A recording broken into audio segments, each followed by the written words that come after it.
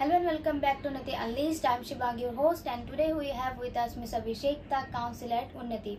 I welcome you, ma'am, and I request you to introduce yourself to our viewers. Hi, my name is Abhishiktha. Previously, I worked as a lecturer and taught psychology at a college, and now for the last 1.2 years, I have been working as a career counselor at Unnati for all the centers across India. Thank you, ma'am, for introducing yourself to our viewers.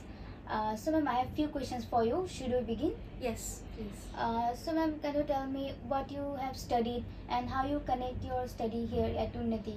Yeah, sure.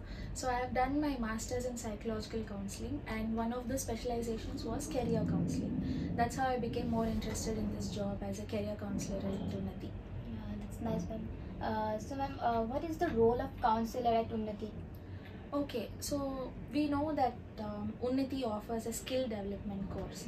Now, as a counseling team, what we do is we meet all the youth across the country via Google Meets, and this happens on 3 different times.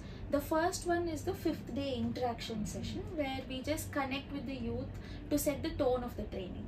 And the second one is the 10th day in counseling call, and in the counseling call we try to talk to the youth to find out how ready they are or prepared they are for the interview. That's the second counseling call. And the third one is the 20th day counseling call. Now in this, again, it is to assess them, but it happens individually. Post each of these sessions, the 10th and the 20th day counseling session, we give the change makers feedback in the form of a smart tool which was designed by Madhu ma'am, one of the volunteers here and who heads the counseling department. So this way the change makers know where they need to improve. Each youth needs to improve before attending an interview. That's how this counseling department helps them. That's very nice, ma'am. So ma'am, what do you feel is the scope of psychology in the area of skill development? Okay, psychology with regard to counseling at Unnati, it helps each youth to identify their skills and assess them, and it will help them excel in their career. Yeah. Okay, ma'am.